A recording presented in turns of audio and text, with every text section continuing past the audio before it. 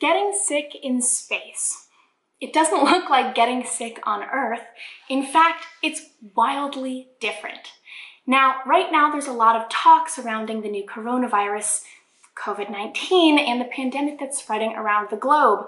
But what would it look like if something like coronavirus were to break out on the space station, on the moon, on Mars? It'd look a lot different.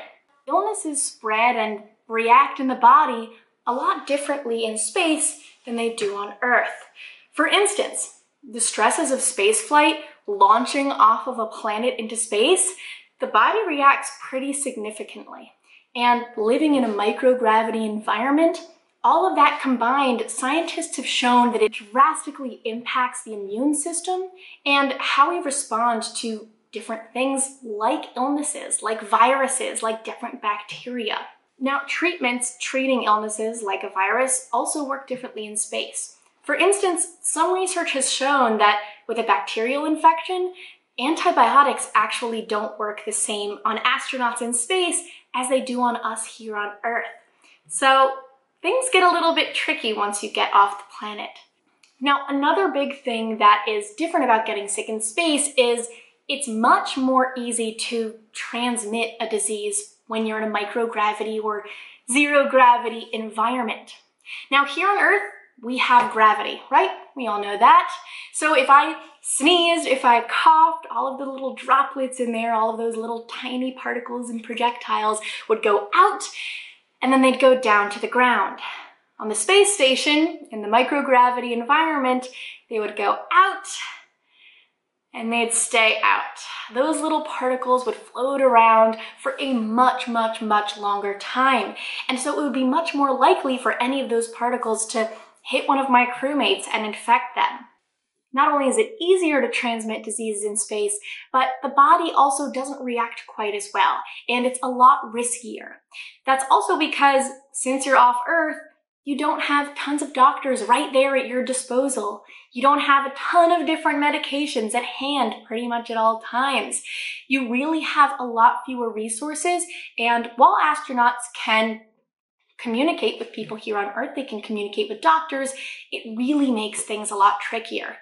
Now, things will get a lot trickier once we go back to the moon, or even to Mars. Now, if we start making lunar settlements, Martian settlements, we don't know what those quarters and what those habitats might look like, but it's likely that there won't be that many of us yet, and that we might be pretty close together.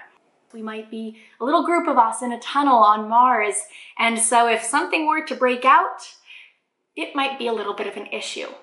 Now, with different gravities, and different circumstances, obviously transmission will look a little bit different for both of those environments, but they're pretty extreme living circumstances. And so it's tough to say yet exactly how the body will react differently to getting sick and what it might look like treating the flu on Mars versus treating the flu here on Earth.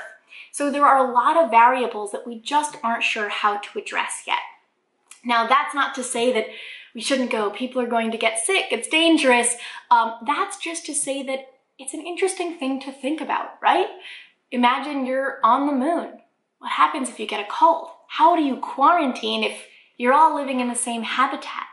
How do you know that the medicine's working properly, especially if there's a communication delay, like with on Mars?